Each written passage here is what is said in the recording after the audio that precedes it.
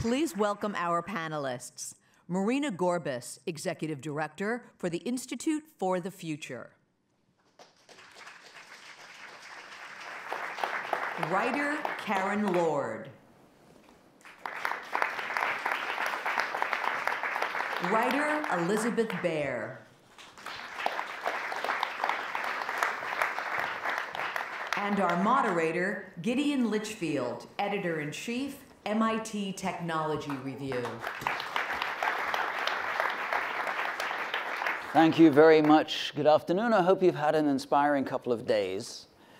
Solve is all about imagination, and science fiction writers are some of the people who fuel the imagination of technologists and solvers and people who create the future more than anyone. And so we have a wonderful panel here with two writers and one futurist who is also a writer, and there is a good question of is there really a difference between what Marina does and Karen and Elizabeth do? We'll come to that discussion. But I thought I would start out with a question for the three of you, which is, if science fiction is often about dystopia and about painting the future in terrible colors. In the latest issue of MIT Technology Review, which is about climate change, we have a story by the writer Paolo Bacigalupi about what America looks like 20 years from now under the effects of climate change. It's a great story, but it's horrifying. It's very dystopian. And neither of you two, I think, are particularly dystopian writers. So can you talk a little bit about how you think of the role of what you do in inspiring visions of the future? Karen, do you want to go ahead? Well, it's interesting when you were talking about dystopia. I do think that one aspect of what we do is perhaps is a little bit of warning. When you're doing a story, you tend to do so much research, especially if you're doing something that is linked intimately with what we're doing in the present. You are looking at journal articles, you are looking at newspaper reports, and you're connecting the dots in ways that some people may not be. So you do hope that it's a bit of a warning. But a warning can also be an inspiration. It can be a hope. It can be a, oh, look at this cool technology. What if somebody did this with it and solve this problem? So you don't have to be always looking at dystopia. You can be looking at solutions. And maybe those solutions might create their own problems later down the line, but that's for another story. Elizabeth, when you're writing, do you think consciously about visions of the future that are more hopeful? I do. I mean, nobody can compete with Paolo when it comes to depressing futures, so we just sort of let him have that spot. He's won that argument. But one of the things that's very significant to me is that when we talk about utopia, for example, everybody's utopia is somebody else's dystopia. There's always somebody who's disenfranchised. There's always somebody whose vision of how the world should work isn't being expressed in that, quote, utopia, unquote. So the question is this a, even in a terrible Hunger Games future, there are people who are really enjoying their lives, who are the privileged class who are living off the labor of other people. So I think that one of the interesting things that fiction can do is look at the tension between those groups of people, the people who are invested in the system, the people who want to destroy the system, and whether or not the system works and who it works for. Right. Yes, because I think that's one of the things science fiction does is it's ostensibly about the future, but it really is, it's really about human society in the present, and how does, very much so. How does our current society operate when you change the operating conditions? Mm-hmm. What remains constant about human beings? Yeah. And so in that vein, it can feel right now like we're in it feels right now like a very dystopian moment, a very apocalyptic moment for all sorts of reasons, political, climatic, and others. So how do you think that fiction can play a role, or can it play a role, in shifting what the cultural narrative is around about where technology is going, and about creating the imagination that better things are possible? I think one of the things that we can do very much so is show technologies mitigating the effects of things like climate change. Mm-hmm. Boston is one of the cities that is very involved in proactively planning for climate change. We can show things like people using soft edge technology. I actually just finished a story which is a murder mystery sort of accidentally solved by a plastic filtration system designed to create artificial wetlands. As you do. As you do, sure. You build a system to filter microplastics out of the water and use it as a mesh, which can create a wetland that can be colonized by local life forms. And in so doing that, you also develop a really good picture of, for example, what local pollution patterns are, what you find where. So if you find, say, a dead body with a lot of water in the lungs, you can tell where the body came from. And now I've spoiled my story. You don't need to read it. So Marina, you've written a book, The Nature of the Future, which is about what you call a social structured world. So tell us a little bit more about the ideas in that.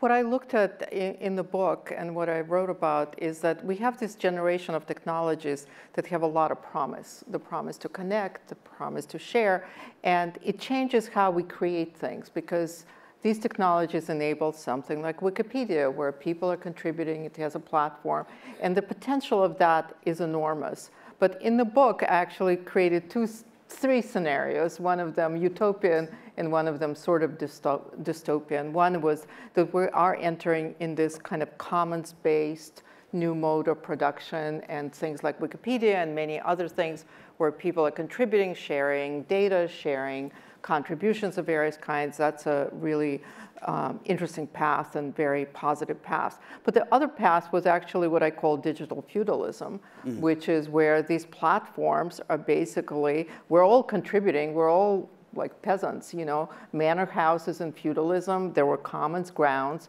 where peasants used to, for various things, and grew crops and did various kinds of things, but they were not really paid for that.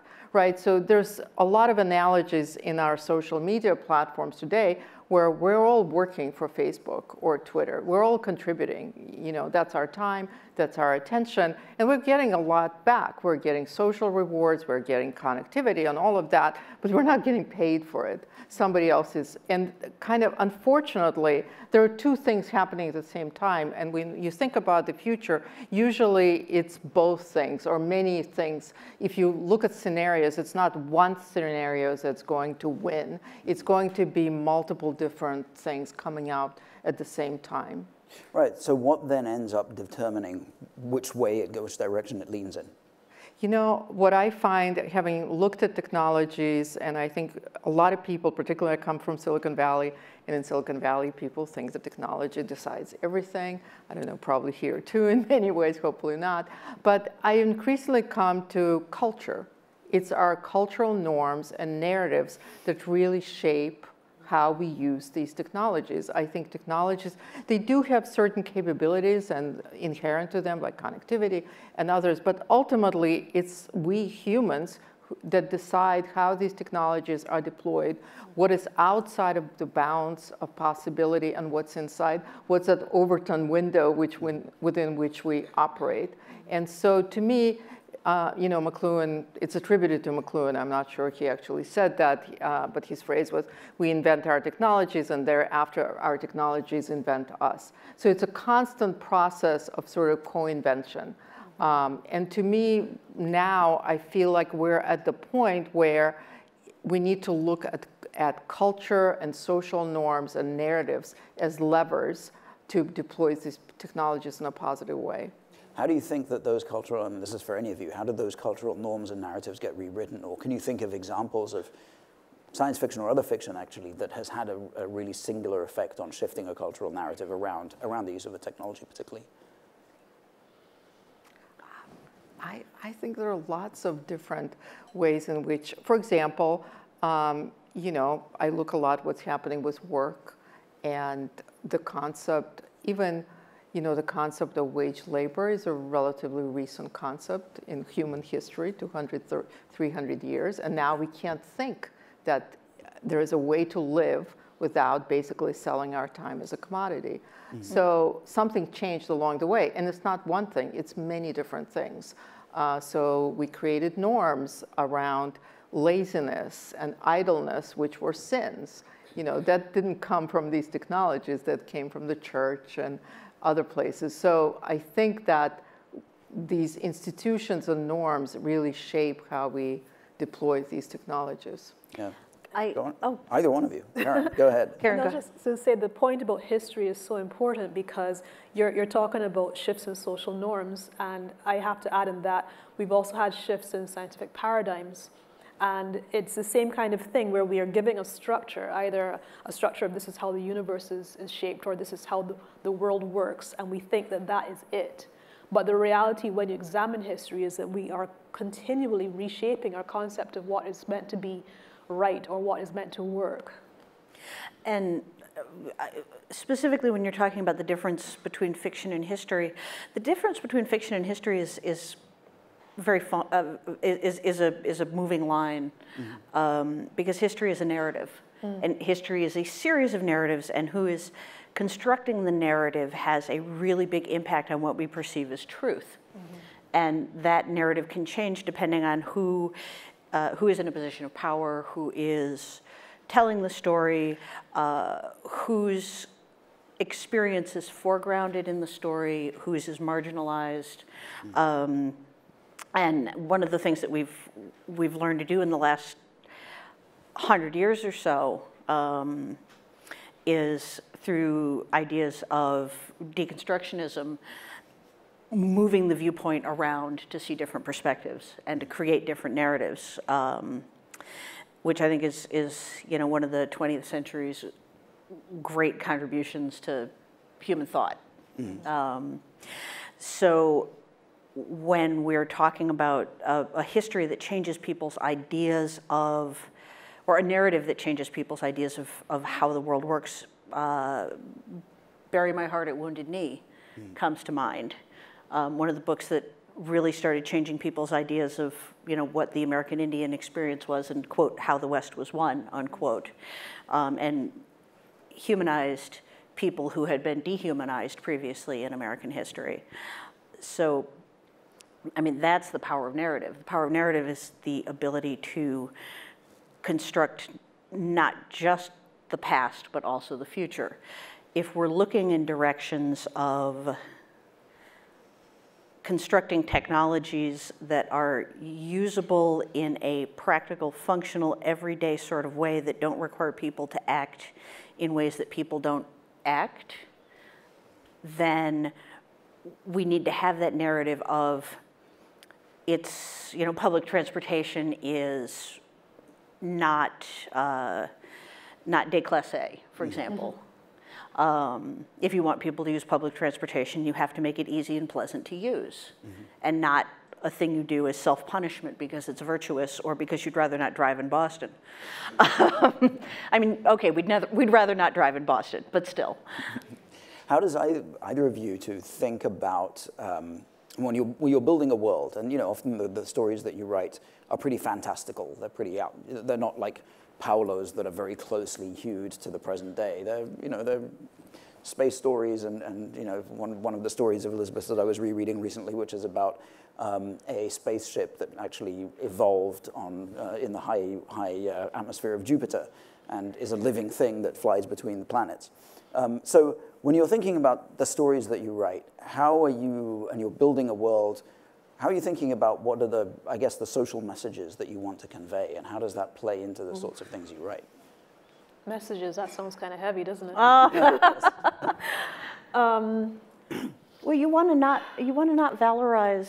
You don't want to be, Leni Riefenstahl. You don't want to valorize awful people doing awful things. You don't, but at the same time, I think it can be organic. I think if you just look at consequences, there are optimal outcomes and there are suboptimal outcomes. You don't even have to get into the morality of it. You can be value neutral and just show, this person making bad choices at this particular time set off this entire chain reaction, and we wouldn't want that to happen now, would we? So I think you do have to be careful, because I wrote a short story recently where I used the word propaganda, and it's an insult that sometimes has no meaning. Sometimes if somebody reads something which they don't agree with, they call it propaganda, and that it becomes a valueless word. But at the same time, you do have to think about how organic is that message? Is it coming from the roots of, okay, we can trace back the results to these particular actions and see that these are actions that are suboptimal? Or is it you coming in with a value system and saying, I'm going to put this value system onto this fabricated world? Organic versus didactic. Yes, yes. And there is some great didactic literature out there, but... And how well is it going to age? I don't know, well, Brave New World comes to mind. I think that had more consequences in some ways, yeah. But there's definitely, I think there's definitely Aldous Huxley has a viewpoint about mind control, shall we say. I guess we're never completely innocent of what we put in. Even when we're trying to just focus on consequences, there's always going to be our own beliefs slipping in there. Well, because part of creating an interesting story is giving your character ethical choices to make. Exactly. And what's interesting, I think if you're doing it right, I mean, right is also a value judgment, right? But if you are doing it in an even-handed fashion and not attempting to write a polemic or a didactic piece, what winds up happening is that often you will get emails from people who came to exactly the opposite conclusion about what was ethical and what wasn't that you did while you were writing the story. Like Clockwork Orange. Like Clockwork Orange, yeah. And in that sense, it's really important whose visions of the future and who's participating in creating those dreams. Right. Because a lot of times these visions of the future in the past have come from certain places, and a lot of voices have been excluded from that. Alvin Toffler, before he published Future Shock, he wrote this essay called Future, the Way of Life, where he really talked about how it has to be basically a literacy and something that everybody can participate in, because these visions of the future and our expressions of them do shape what we ultimately create and what we aspire to and our moral and ethical precepts that we follow. So it's really important. At the Institute, we talk about the future has to be massively public. We have to engage a lot of people in this conversation. Yeah. I was having a conversation last night with a friend about what Silicon Valley could do to combat climate change. And he said, wouldn't it be amazing if Facebook started doing things like showing you every time one of your friends was affected by a climate-related or supposedly climate-related natural disaster, or if in other words, a social network like Facebook could provide all sorts of nudges that would cause people to take action on climate. Now, leaving aside whether that would be even politically feasible for Facebook to do, it's a kind of it's a vision in which a tech platform gets even more awesome power, which is something that we're not necessarily sure we want, but potentially because it indeed exerts that power could have a very positive effect. Is that the kind of, I mean, I suppose the reason I bring it up is, regardless of what you think of that particular scenario, it's an example of thinking about something that we would think of as completely impossible in our current climate, but that could have a major effect on a problem like climate change if it were to happen. So what am I really asking? I guess I'm asking, can Silicon Valley fix climate change? Well, not can it, but should that sort of, is that the kind of thing that science fiction should be trying to encourage? I actually do believe that climate change is one of those issues. I was talking to an economist, and he compared, it's a moral issue. And once we grapple with it as a moral issue, so he compared it to slavery. So, we had a whole economy that was dependent on slavery. Right. And there was a moral imperative to get away from that, right? And it was hard to do, and it required some transition.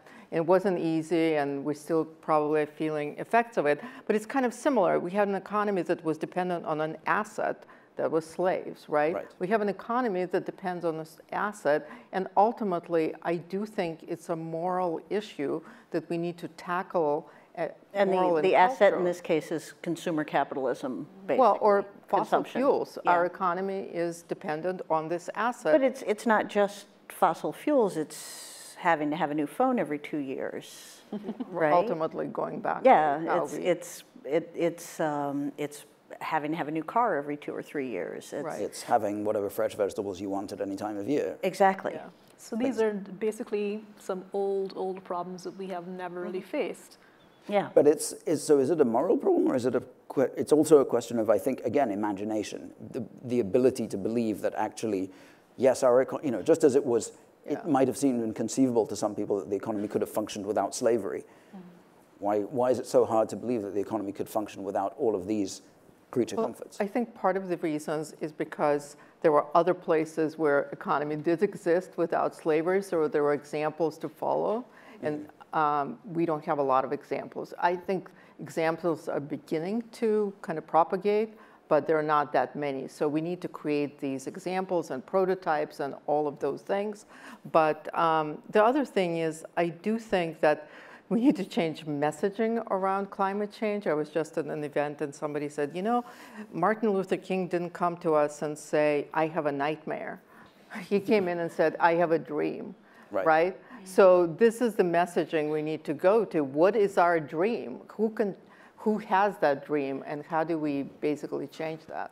I think that there's a cultural shift, and it's a cultural shift that occurred, at least in the US. I don't have a wide enough knowledge of economics to discuss the rest of the world, but occurred in the US around and after World War II. The idea that we needed to have growth, we needed to have inflation, and I have a theory that this has to do with sort of the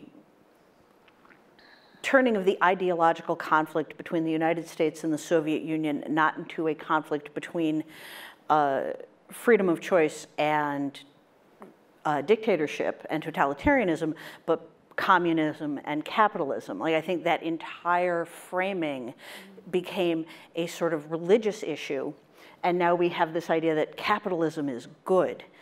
Capitalism is an economic system. It has no moral element.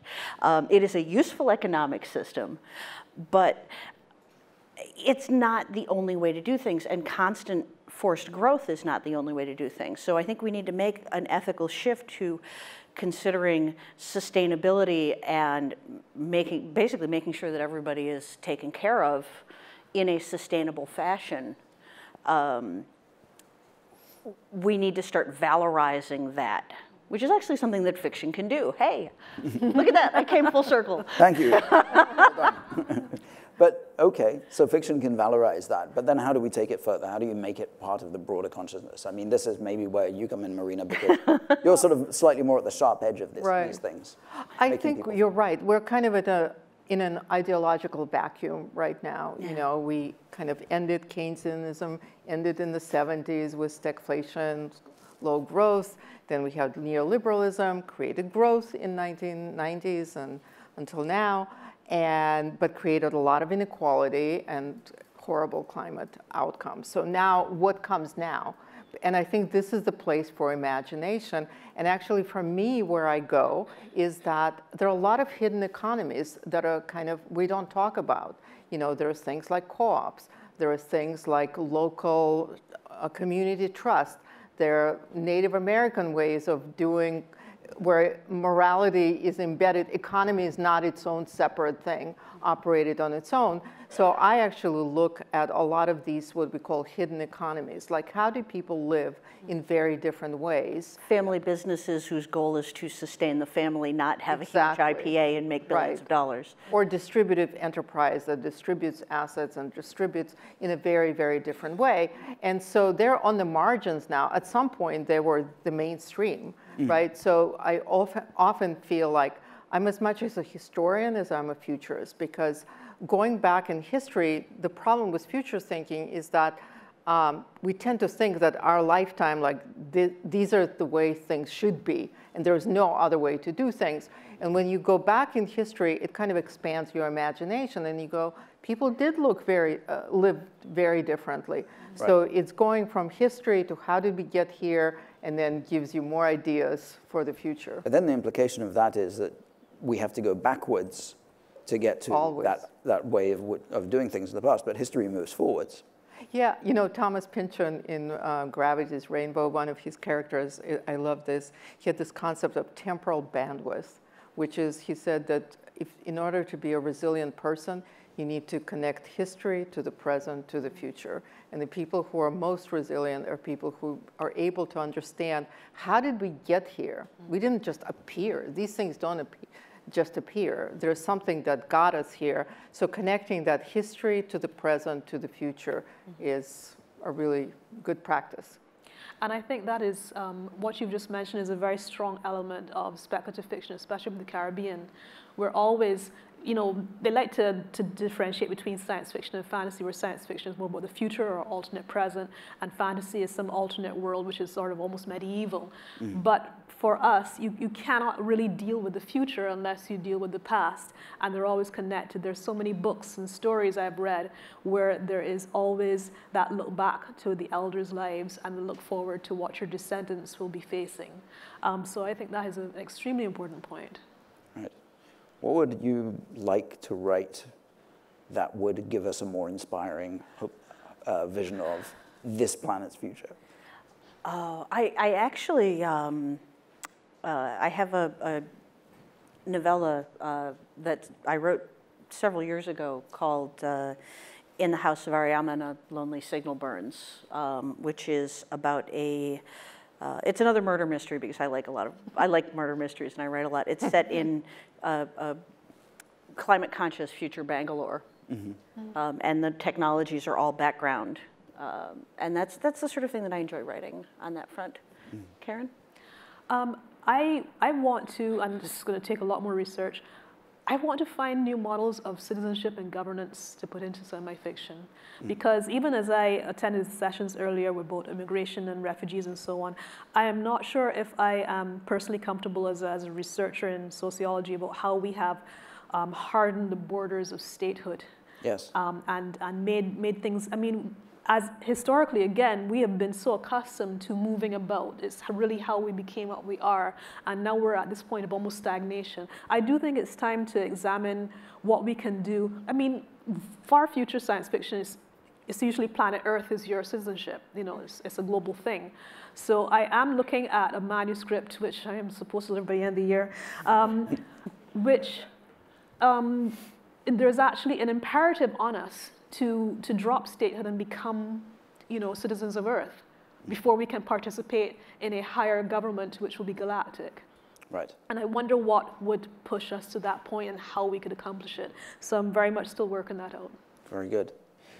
We are out of time, unfortunately, but thank you very, very much. Thank you. Marina, Thank you. Karen, Elizabeth. Thank you. Thank you.